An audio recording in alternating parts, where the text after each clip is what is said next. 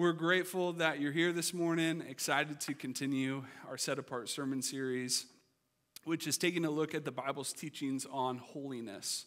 Like most people, I've always had a strange relationship with this idea of the word holy. It's felt really obscure, it's felt very detached, hard to grasp. It's something that, as Chris and I reflected on the Extended Cut podcast this last week, it's something that can often just conjure more images than like even ability to describe or words to give vocabulary to. Like, it's just a challenging idea sometimes. And I love what Pastor Chris said in his sermon last week. He said, holiness can feel like something to only be observed, not experienced.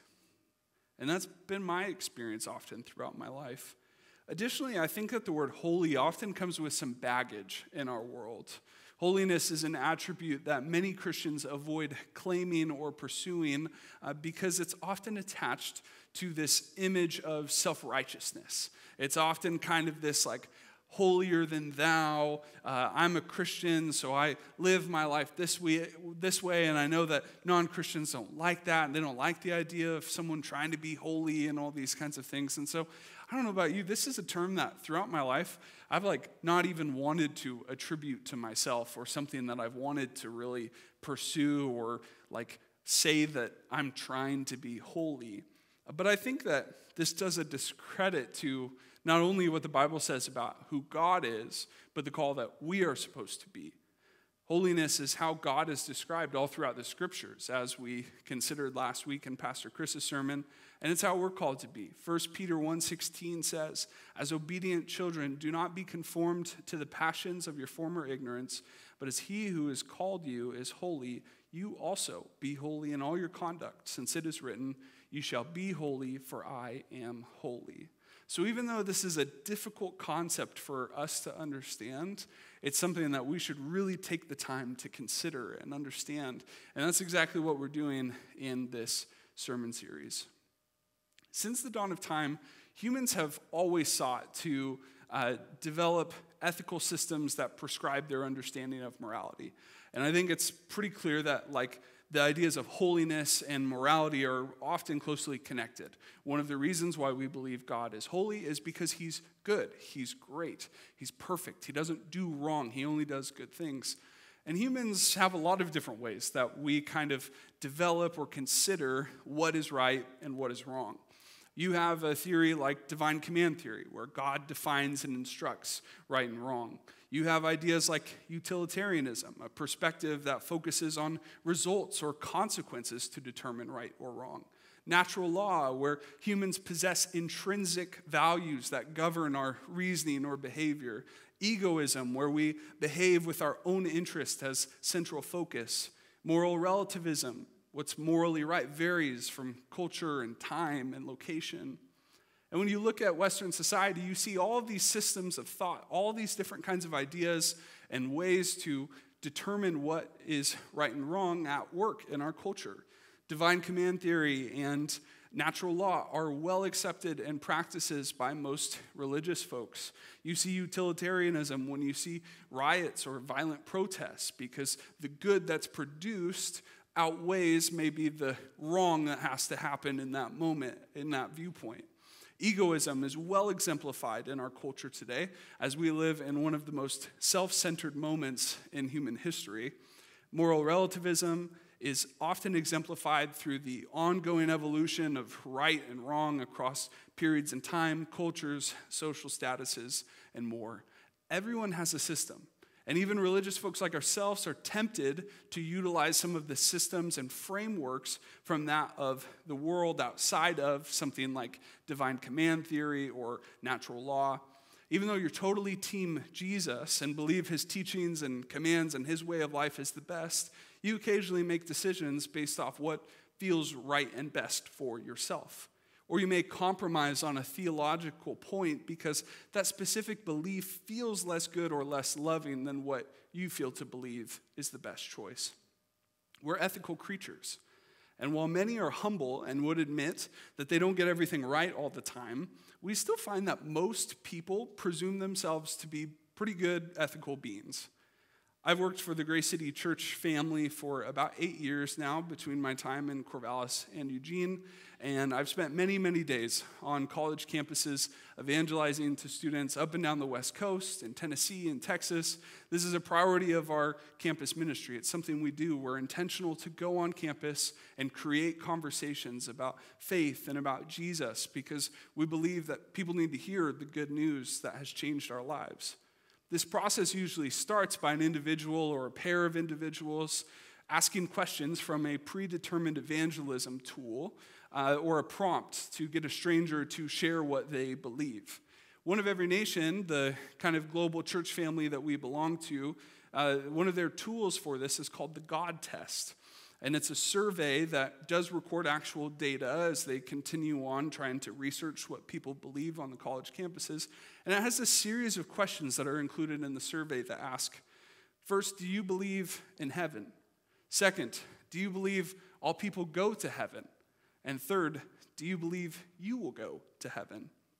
And without fail, whether the individual is Christian or not, every time I've asked this question, the third question there, do you believe you'll go to heaven?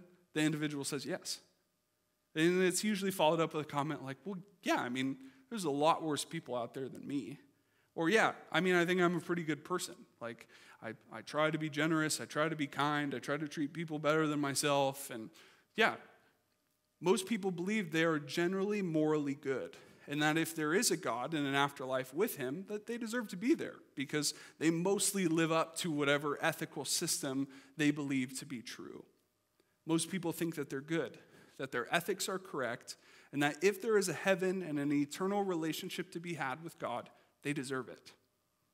Well, the story of the Bible ends up going on to tell us that humans are not very good. But it doesn't start that way. The story of the Bible starts with all of creation being considered good. For the first couple of chapters, everything in the story is reflected on by God as either good or very good. There's no mention of sin, brokenness, or anything unholy in all of God's creation. Last week, we saw how Scripture reveals God's holiness, and holiness is this weighty word. When we say that God is holy, we recognize that he's set apart, unlike anything else. And today in our message, we're going to examine how sin affected our ability to relate to a holy God and understand what was lost and what we know as the fall. Today we're looking at how holiness was lost by humanity, how sin caused man to lose what could only be found in God. For our teaching text today, we're going to be in Genesis 3, 1 through 8, probably one you're familiar with if you've been around the church at all. But as we'll consider later on, still extremely valuable for us to frequent often. We're going to be in the ESV translation, but whatever you have is great. Here's what it says, Genesis 3, verse 1 through 8. Now the serpent was more crafty than any other beast of the field that the Lord God had made. He said to the woman, "Did God actually say, 'You shall not eat of any tree in the garden'?" And the woman said to the serpent, "We may eat of the fruit of the trees in the garden, but God said, 'You shall not eat of the fruit of the tree that's in the midst of the garden, neither shall you touch it, lest you die.' But the serpent said to the woman, 'You will not surely die, for God knows that when you eat of it, your eyes will be opened, and you will be like God, knowing good and evil.' So when the woman saw that the tree was good for food, and that it was a delight to the eyes, and that the tree was to be desired to make one wise, she took of its fruit and ate. And she also gave some to her husband, who was with her, and he ate. And then the eyes of both were opened, and they knew that they were naked. And they sewed fig leaves together and made themselves loincloths. And they heard the sound of the Lord God walking in the garden in the cool of the day. And the man and his wife hid themselves from the presence of the Lord God among the trees of the garden." This is the word of the Lord. Let's pray before we continue on. Father, we're so thankful for the opportunity to consider your word today. Lord, this is a text that many of us are familiar with, a text that many of us even are tempted to just kind of skip over because we've read it, we've considered its implications. But Father, this is such a critical story. It's such a critical moment, especially as we consider this journey of what the Bible says about holiness and how we ought to pursue it and how we can relate to you and all these great things. And so, Father, today we just ask that you would be here with us and that you would help us, that you would illuminate the scripture to us to change us. We don't want to walk out of here the same today. And so we invite you to do that. Thank you for community and just the beautiful moment we get to have together here today, considering your word and its implications. We just pray that you would bless this time and that you'd be honored by it. In Jesus' name, amen. Well, I want to take a few minutes to unpack the text here. Genesis 3 begins by introducing us to this character of the serpent. Later on in scriptures, like in Genesis 12:9, there we go, it is revealed that the serpent is the devil. The serpent is part of God's created order, made by God, but not equal to him. He's crafty, he's cunning or shrewd, and he has a deceiving nature, and he plans to deceive Eve. The first thing we hear from the serpent is, indeed, has God said, you shall not eat from any tree in the garden? This statement implies that the serpent was aware of God's command in Genesis 2. Here we see the true motive of the serpent is to question God's word. Eve begins in this place of recognizing God's authority to determine what is right and wrong and to receive commands from him. And she admits that she believes what God has said regarding the consequences for eating the fruit. But the devil pushes her further, saying, is that what God really said? You will not surely die. And oh, doesn't he do this to you and I still? How many times when we're facing temptation, do you and I have these moments where we're tempted to think, I might be able to get away with it. I got away with it last time and nothing happened. Or I've been doing this practice for so long and there doesn't seem to be any apparent consequences. I think I can press on. I think everything's going to be okay. I don't actually have to believe what God has said to be true about the outcome of this because so far, so good, and I'm just going to continue to press on. Family, can I remind you this morning that the devil is alive and he's a liar. He's pushing you. He's trying to get you to question God's word, not in some healthy, like trying to understand it more and want to look at the context and try to be built up, but in questioning, is this true? Is this real? Is this right? Is that what God said?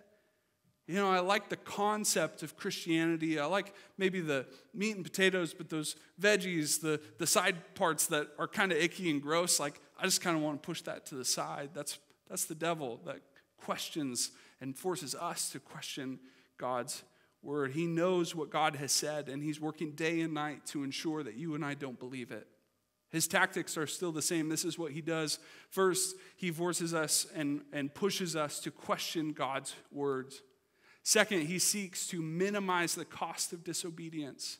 He wants you to think and believe that the consequences won't actually happen for this. He's just trying to scare me. He's just trying to put this like daunting, heavy hand over me, but so far I've been walking in this and I've not ran into any big issues. And so he wants you to think very little about the consequences of sin.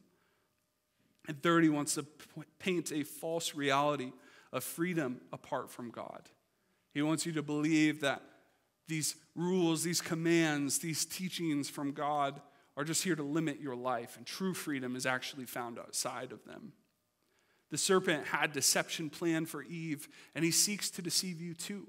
He takes advantage of you on your weekdays when you're burnt out and you're tired and you're sick and you're exhausted and you're facing difficult circumstances, and he tries to partner in with lies and with problems, trying to force you to look at God and say, why? What's happening? What are you doing? I don't believe you anymore. But Satan also creeps in on the good days. It doesn't just have to be like, oh, I'm having a really bad day, I'm really weak and susceptible, but there's ways that Satan fights. I mean, think about the context of this story. Adam and Eve are in the garden with God, the one who created them and loves them and has provided everything for them. This is like best case scenario, and still Satan is able to creep in.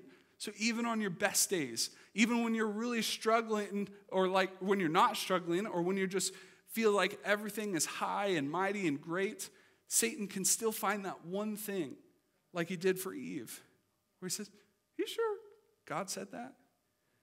He finds the one thing that you might derail you, that might force you to question or have doubt or have concern. I've heard from many pastors and participants as well over the years that oftentimes the moment that people are most susceptible to fall back into sin is like right after this like big conference high. I've heard of pastors confessing that they just gave a big keynote speech or presentation at a conference, and then they get back to their hotel and they watch pornography, travel back home to their wife and conceal it and don't say anything. Because the enemy, even on the best and most powerful days, tries to find that foothold, tries to find the thing that can take us down. Satan still aims to do this today. His tactics are still at work. He wants you to question God's word, to minimize the cost of disobedience, and to paint a false reality of freedom apart from God. Satan's questioning forces Eve to consider the forbidden fruit in a way that she probably never had before. I mean, the text highlights her reflection of these positive attributes of the tree, as she calls it good and delightful and desirable. It's like she had never really considered it or looked at it that closely. But this temptation has opened her mind to consider something in a new way. She ultimately chooses to trust in what looks good or feels desirable above what God has commanded and said. Not only does she sin, but she passed it on to her husband who ate as well. Genesis 3:7 says, "Then the eyes of both were opened, and they knew that they were naked. And they sewed fig leaves together and made themselves loincloths." Their eyes were opened to this point that they recognized they were naked. There was an innocence lost. This shows that the serpent was not entirely dishonest about the fact that their eyes would be opened if they ate the fruit. And Satan doesn't always approach us with just full-on outright lies, but often with little half-truths that cause us to entertain what we know is forbidden. And the story ends with Adam and Eve hiding from God as they hear him walking toward them in the garden, the same garden where they walked with him every day and enjoyed his company and his presence and his provision. They now hid from him. Interestingly, God's eyes were not the ones that were opened. Their shame was not a result of God seeing them. It was the result of them seeing themselves with sin in the picture. The story tells us what is ultimately wrong with humanity's ethical problem, that we have abandoned the truth of God, entertained the lies of the enemy, and that we seek to find healing or fullness in systems that are incomplete and incongruent with the way of God. When humanity made this choice, there would be and continue to be consequences for our sin. So in our first point today, we're going to take a look at what was lost through sin. And some of this is kind of heavy and sad, but that's important to feel. And I promise you the good news that's on the other side of this is fantastic. But to understand what we lost through Adam's cosmic decision, let's first examine what mankind had before it. God had made them in his image and likeness. God created them to rule over creation. God commissioned them to be fruitful and multiply and subdue the earth. God provided food for them. God placed them in a very good creation. He placed them in a luxurious garden. God gave them permission to eat freely except for from one tree. Again, this sounds like the life. Perfect relationship and purpose through connection with the Creator God who made you. But sin changed everything. First, we lost our connection with God and now experience separation. Isaiah 59, 1-2 says, "Behold, the Lord's hand is not shortened that it cannot save, or his ear dull that it cannot hear. But your iniquities have made a separation between you and your God, and your sins have hidden his face from you so that he does not hear." God is set apart, and our sin caused us to lose the relational connection that we were designed to have with our Father. Like Adam and Eve, we were made to walk in the garden in close proximity with the Father, but our sin separates us from our holy God. Many can struggle to understand this and often judge God over that he would hold such high expectations over his creation and that he would withhold relationship from them for sin.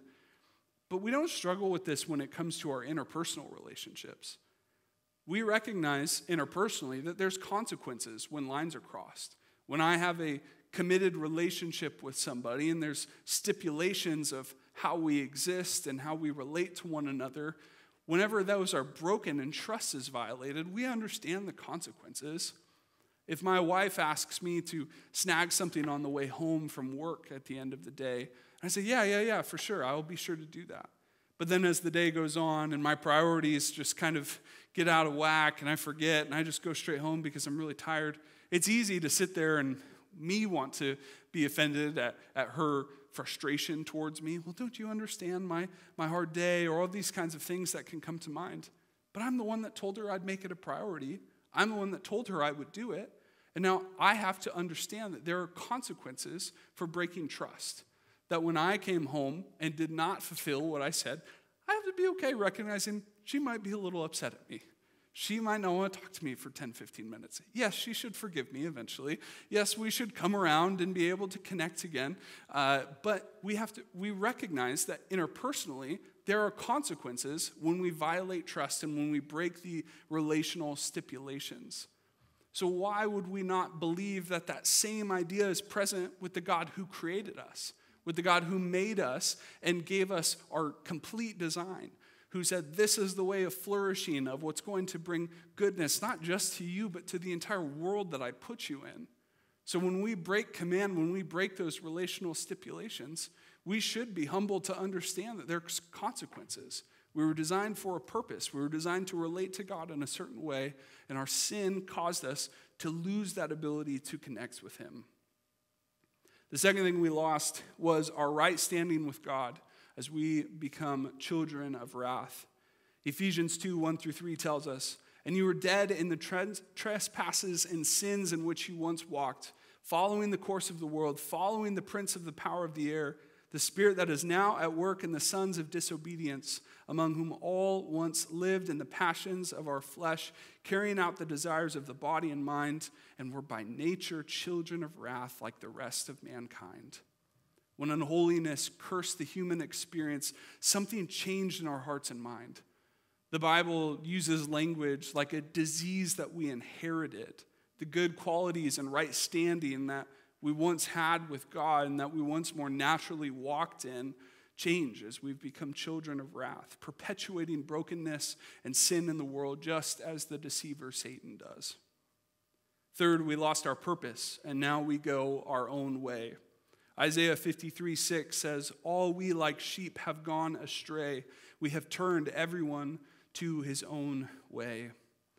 The term sheep has kind of been co-opted by modern politics in a lot of ways. And so many of us, when we hear something like that, we think of this idea that it's someone who doesn't think for themselves or blindly follows authority. But it's funny because the Bible uses the term very differently when it refers to people as sheep. Instead of referring to the tendency of blindly following authority, the Bible often uses the metaphor to refer to the dangers of living with no authority. Sheep are not wise creatures. They're unfortunately dumb, which does make the Bible's metaphor with us as the sheep a little tough. They can't take care of themselves. They're vulnerable to attack from predators, and they are prone to wander away from the flock and lose any kind of communal protection that they may have had by strength in numbers. And if we take an honest look at our ability to lead our own lives, this metaphor probably rings pretty true for our experiences, more true than we'd like to admit. We need a shepherd, someone to guide us into the fulfillment and peace and joy that he's promised. But sin in our hearts causes us to believe that we're best on our own, to not think so clearly about our decisions, their consequences, and the danger that we've put ourselves and others in. Next, we've lost our provision, and now we sweat for our existence. Genesis 3:17-19 says, "Cursed is the ground because of you, and pain you shall eat of it all the days of your life. Thorns and thistles it shall bring forth for you, and you shall eat the plants of the field. By the sweat of your face you shall eat bread." Because of sin, even nature itself works against us. And the tasks and responsibilities that were originally given to us that were supposed to cause so much joy and life and excitement as we're partnering with God are now met with difficult resistance and pain. The struggles that you feel at work or the things that you deal with vocationally that you're like, man, I just wish we didn't have to put up with this. Like, those are consequences of the fall. I still believe that the tasks that God gave people in Genesis, like Adam and Eve, will probably still require some toiling. but there's a joy and a purpose and a desire to honor and please God and to receive that was lost through that process. Next, we lost our confidence, and now we experience shame. When Adam and Eve ate of the fruit, their eyes were opened to recognize that something was very wrong, that they were wrong, and had broken the order of how things were, how they were supposed to relate to God.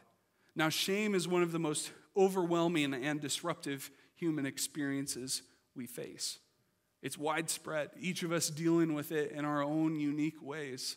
Some people on really hidden, more quiet side of things. Some people very upfront, very obvious to notice how ashamed somebody is. And we feel a lot of shame specifically without the way God sees us. Well, how could such a holy and perfect God want to ever consider being in a relationship with someone broken and sinful and corrupt like me? Shame has ruined our ability to even believe, like it says in Genesis 1, that we were made in the image of God, because we just feel our corruption and our brokenness on such a nasty level. Next, we lost our connection with others and now experience alienation and broken relationships. Job, a notably righteous and God-fearing man in the Old Testament, who you would think of anyone would have the opportunity to get to walk in really great relationships, speaks of his experience. It says in Job 19, verses 13 to 15, "He has put my brothers far from me, and those who knew me are wholly estranged from me. My relatives have failed me. My close friends have forgotten me. The guests in my house and my maidservants count me as a stranger. I have become a foreigner in their eyes." Because of sin, we experience a variety of difficulties in maintaining relationship with others, even with our closest friends. Pride, comparison, disunity, arguments, fighting, all these kinds of things are present realities, even with the people that we love and are closest to. And finally, we lost our awareness of how terrible sin is and now attempt to justify our sin. You know, where I see this most is in the way that we can tend to create like a hierarchy of sins. I have a slide here. We often see something like, oh, it's a white lie. Like no one knows. It's a pretty minor thing. Like it's not that significant. It's not a big deal. Theft is a little bit bigger, especially depending on what you're stealing. Sexual sin, we know it's bad, know we shouldn't do it, but we also know that God forgives us. But it's very serious, and so we need to take it seriously. And then finally, like murder to us is like that's borderline unforgivable. I don't have a scripture that says that's not true, but I feel that way. And that's like often how we consider like the degrees of sin. And yes, typically the amount of damage and severity of consequences can vary based off these kinds of actions, but they are still all chaos-creating, anti-flourishing actions that perpetuate the destruction of ourselves, the world, and our relationship with God and others. When we participate in any sin, regardless of size or impact, we are choosing to walk in the way of Satan, who only seeks to destroy God's good world. Sin is terrible at every single level. Okay. That was a lot of heavy realities. Ready for the good news? The one thing that was not lost because of sin was God's pursuit of fallen humanity. And this leads us to our second point, what we have gained through Christ. You see, fortunately for humanity, the fall of mankind is not the end of the story. Genesis 3:21 even records God's grace to Adam and Eve as he says, "The Lord God made for Adam and his wife garments of skins and clothed them." In Genesis 3:7, Adam and Eve attempted to cover themselves, but God clothed them by making garments out of skin crafted from a dead animal. Blood had been shed to cover Adam and Eve's sin. This was the foreshadowing of how God would eventually heal all of humanity. In our fallen state, we try to create our own coverings to deal with shame and fear and brokenness caused by sin. However, just as it was with Adam, our attempts to cover our own sin are inadequate. So God had to do something for us that we could not do for ourselves. Now, everything lost in sin is restored in Christ. He undoes everything that sin caused. First, he restores our connection to him. 1 John 4:9-10 says, "In this the love of God was made manifest among them, that God sent his one and only Son into the world so that we might live through him. In this is love, not that we have loved God, but that he loved us and sent his Son to be the propitiation for our sins."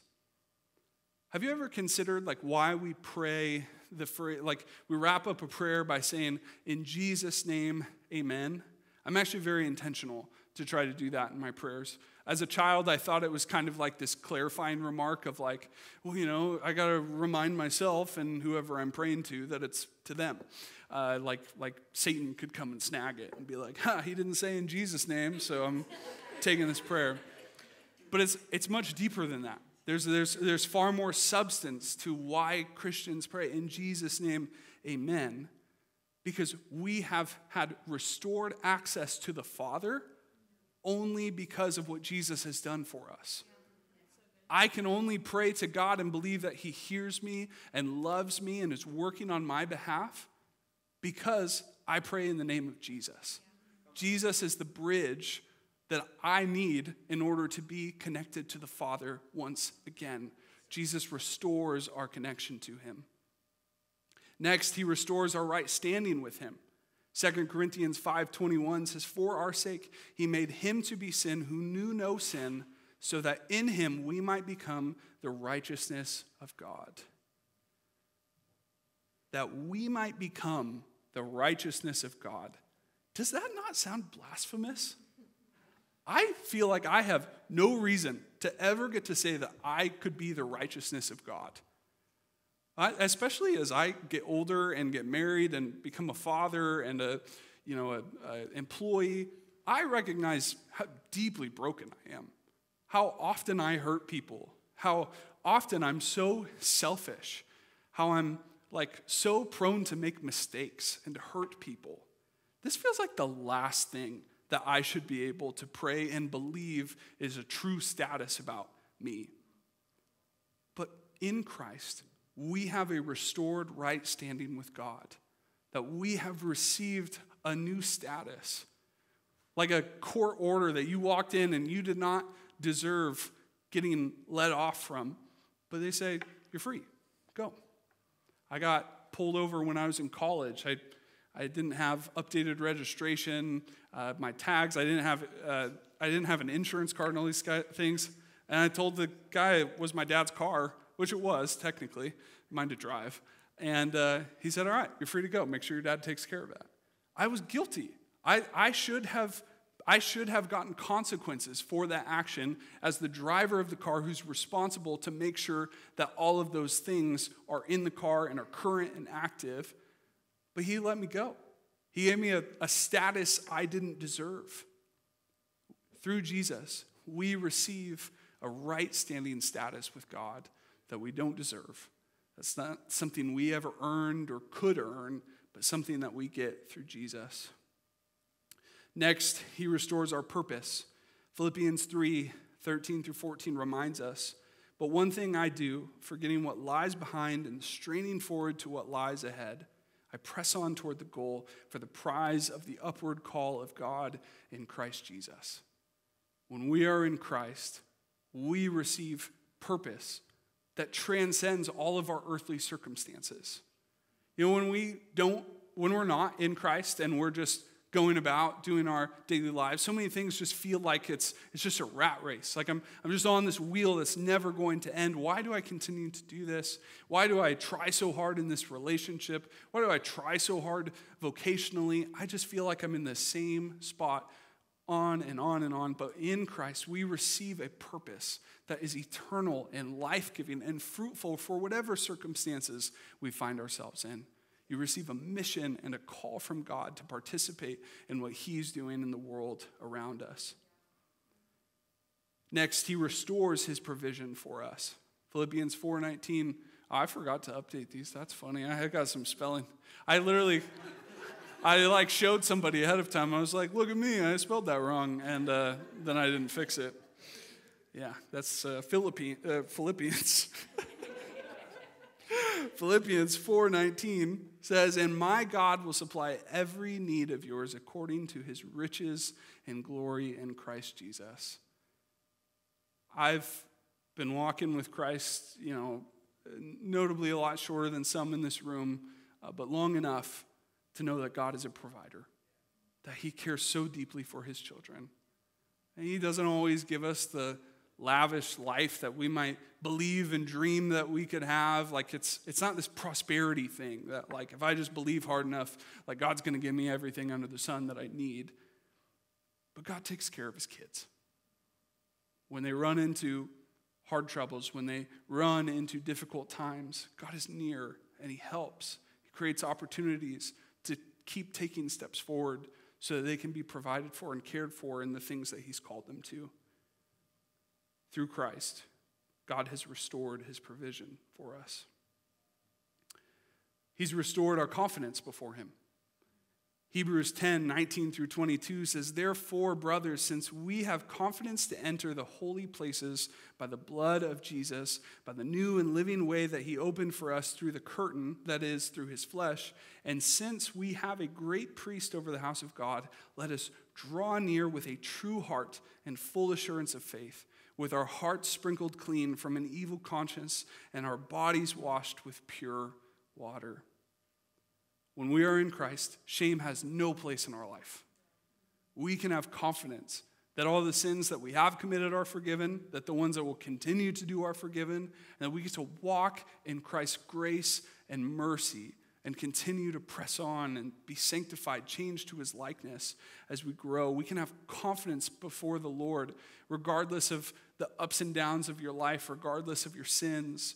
We have confidence before the Father that we can approach with just eagerness and boldness and trust, full transparency, full vulnerability, because he sees Christ over us and recognizes us as his children and invites us in. Tim Keller had this beautiful quote for a long time about the only person who would wake up a king at 3 a.m. for a glass of water is a child.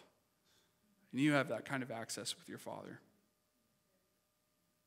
And finally, he restores our relationships.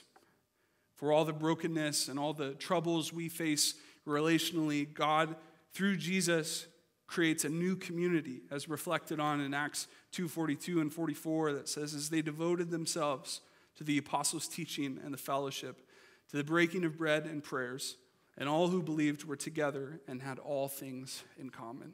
There's a new family to be a part of. Your earthly family might be messy. The friends from your past life might be really complicated, especially if you're walking into a relationship with Jesus. But there's a community, there's a family to be had that reflects the same grace and mercy and love that we receive from Jesus Christ. Family, this is good news. I don't care how many times you've heard this. This is worthy of celebration today and every single day. When you and I did absolutely nothing to deserve this kind of love from God, he chased us down and offered us life again in Christ. He could have abandoned us. He probably should have started over with someone new, but he didn't. He looked down at sinful, rebellious humanity and said, those are my people. They bear my image. I made them to reflect my goodness, my purpose, my calling in the world. I will make a way for them to be right again. I need to speak directly to some of you in this space today. Some of you believe in your head and heart in what Christ has done for you, but you let shame run your life and hold you back from all that he has for you. You're held back by your regret from your life before Christ, or the shortcomings you have now.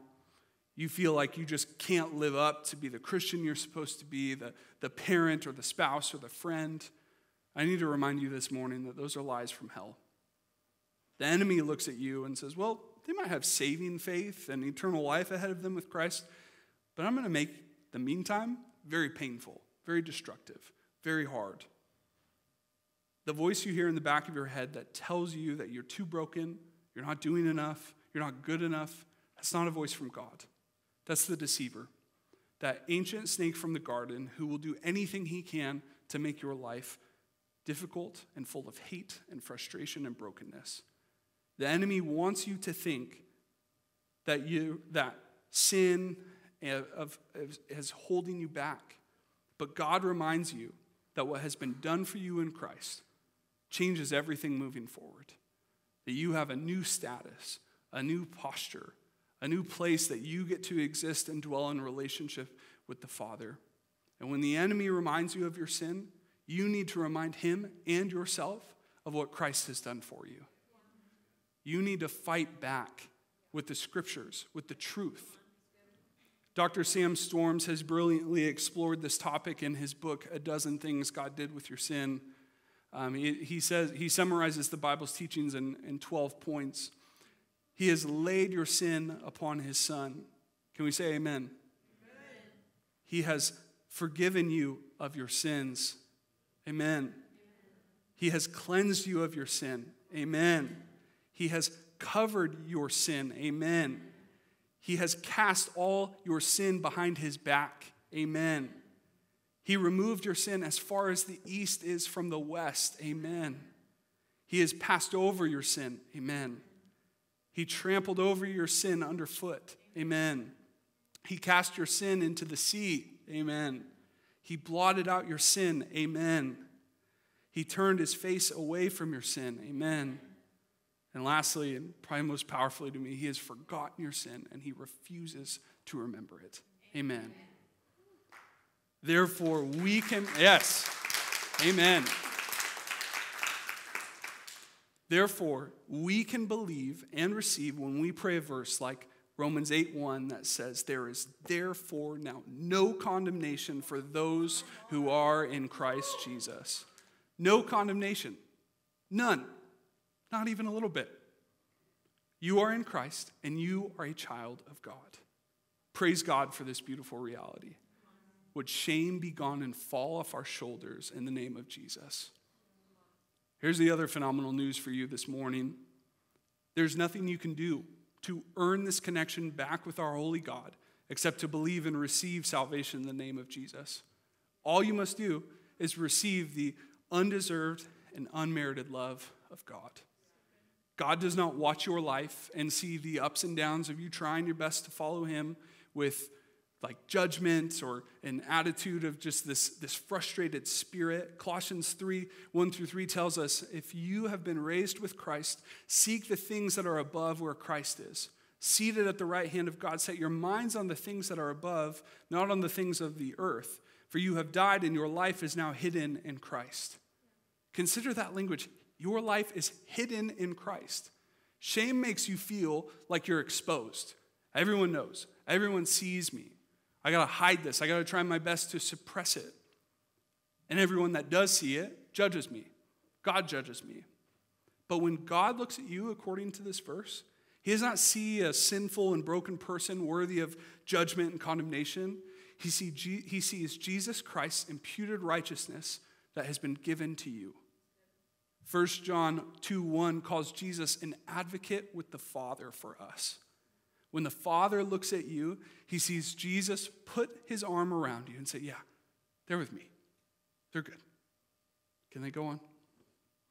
So you don't have to live your life self-conscious or scared that your right standing with God changes based off your diligence and spiritual disciplines or the sin you committed last night or your ability to change and grow as fast as your peers. You're saved. You're secured. You're loved. Yes, we ought to prioritize our experiential connection with God and live the life that he's called us to because it's available in Christ and the power of the Spirit. Those are all critical things. I don't mean to diminish that. But your ability to live up to some standard does not change God's opinion of you. I lived in fear and shame for a long time for the sins that I just could never break loose of. Feeling like, man, if anyone else learned about this, they'd know I'm such a fraud. And to a certain extent, felt like even in my relationship with God, felt like a fraud. It's like, yeah, I know on paper that I have this connection with you, despite the struggle, despite growth and all these things. But man, when I sit here and pray, when I sit here and read my Bible, I just feel like I don't deserve this. I've got issues. I've got things I can't shake. But as time has gone on, I have found that the best medicine for healing and growth is just to continue confessing your weakness over and over again. And not just in times of prayer, but in times to one another as well. That has actually been where maybe some of the greatest freedom in my life has come. I could pray 1,000 times to God, saying I'm sorry, saying I want to change, I'd like things for change. But man, something just happened when I began to communicate my need for God's intervention in my life with someone else. It says in the book of James that when we confess, we find healing. I believe that to be true. If you're wrestling with shame, you can find healing through the confession of your sin, not as some merit-based system, but as an opportunity to experience God through your vulnerability and transparency, through the community of tangible love that he's placed you in. I can tell you, getting to confess sin to others has made me so much more aware of God's love for me, because if the people around me can love me in spite of my issues, how remarkable it is that God feels the same, but even greater so than they could. Humans still have limits. There's still certain things that that's going to be really tough to work through. But God's love is so great for us that we can confess and trust that he wants to heal us and change us and grow us. This is amazing news for us, that this isn't on what we can put together, but it's on God's Holy Spirit changing us as we accept the salvation that we receive freely from Christ. And finally, we ought to respond to this good news through boldness and confident worship for what Christ has done for us. Celebrate this good news every single day through worship and prayer and fellowship in the church by telling everyone around you what Christ has done for you. Combat the enemy's lives through worship and celebration of salvation in Christ. This is not news to hear and say, in a couple years, I'm sure they'll come back around to Genesis 3 because you probably should as a church. Or this is not news to slip past because I've heard a dozen sermons on this and I just want something a little deeper.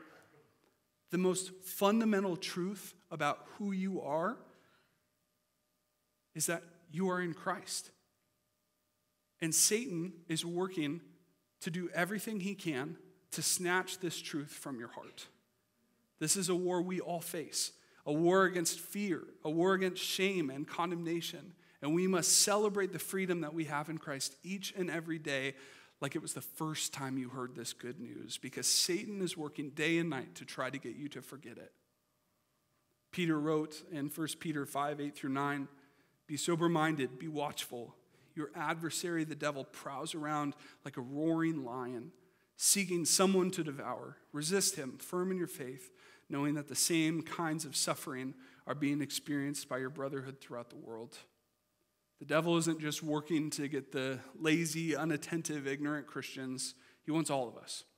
All over the world, people are held back by shame or by the belief that they have to do something in order to earn God's favor. And the devil loves to use those ideas to keep us down. Every day, be intentional to recognize, remember, and celebrate what Christ has done for you. Worship team, you can come on up. I wanted to close today by reading a poem from a book called Liturgies for Hope. It's been a really great resource for me in a lot of different seasons of life. There's times that we know what to pray, what to say, how to say it. And then there's times that maybe we're so overwhelmed or so taken back that we kind of struggle to put together the words that we'd like to use.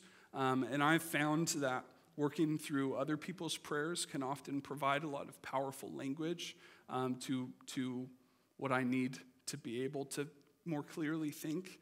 And so liturgies in a religious context can become this very overdone thing that loses heart connection and all that. But I think it can also be very powerful. And I'll be honest, in this last season of my life, I've I feel like I've lost a lot of the capacity I have at times to fully communicate what I'm feeling or what I'm thinking. And it's been the prayers of others that have really helped open and unlock a lot of ideas and thoughts that I need to hear. And I wanted to read this as we close before we pray. It's called A Liturgy for Those Who Can't Be Good Enough. They say, "O Lord, deficiency is in our marrow and decay is in our bones. We have attempted godliness and been found wanting.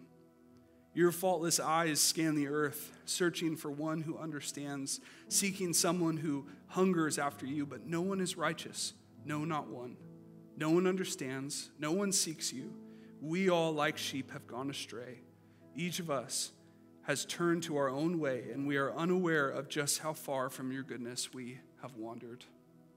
We hardly have words, O God, to convey the depths of our spiritual poverty and our insufficient ability to earn your favor. If the wages of sin are death, then we have justly earned our end. Help us, Lord, for we do not know the way to life. We have the desire to do what is right, but lack the ability to carry it out. Who will save us from our destiny of death? Thanks be to God through Jesus Christ our Lord. He is merciful, though we fall short, gracious, though we were his enemies, slow to anger, though we repeatedly stray, abounding in love, though we deserve condemnation, relenting from disaster and releasing us from a debt that we cannot pay. Holy Father, we cling to your character of more worth than gold. We accept your grace and the honor of being your ambassadors. We treasure the good news that sinners can be reconciled to you. Like the thief who hung alongside you on the cross, remember us, Lord, when you come into your kingdom. We cannot reach you by ourselves, but you bridge the gap between us with your body and blood. The old has gone, the new has come. Amen. Lord, we are so thankful for the hope we have in Christ. Restoration to you, our Father. Lord, we do want to take the moment, the humble posture of recognizing our depravity and our brokenness. That we have rebelled. We have alienated ourselves from you because of our sin. Help us experience the weight of that decision.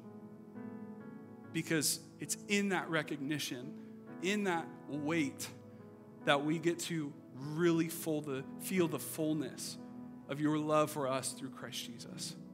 The amazing thing that you've done for us on the cross and the life that you have given us in him. We thank you for this, Lord. I pray today that you would speak encouragement to those who are experiencing shame, like a weight that's just been on their shoulders for too long, that it would just roll off, fall down a hill and into a grave. We're in you, God. Shame is not something we need to experience or walk in any longer. Lord, I pray for those who feel like they've been just striving so hard to earn this on their own. Lord, would you help us to freely accept the unmerited and undeserved grace that you give us. Fill us with your Holy Spirit so that we can become all that you've made us to be. And finally, Lord, help us worship. Help us praise you through the storms, on the good days, on the bad days, and everything in between, Lord. We just want to honor you, and we want to fight the lies of the devil with the truth that you've provided us in your word, in these songs, in the context of community. Lord, you have given us so many amazing tools to combat the lies of the world. Help us do this. In Jesus' name, amen. Amen. Would you please stand as we close in worship?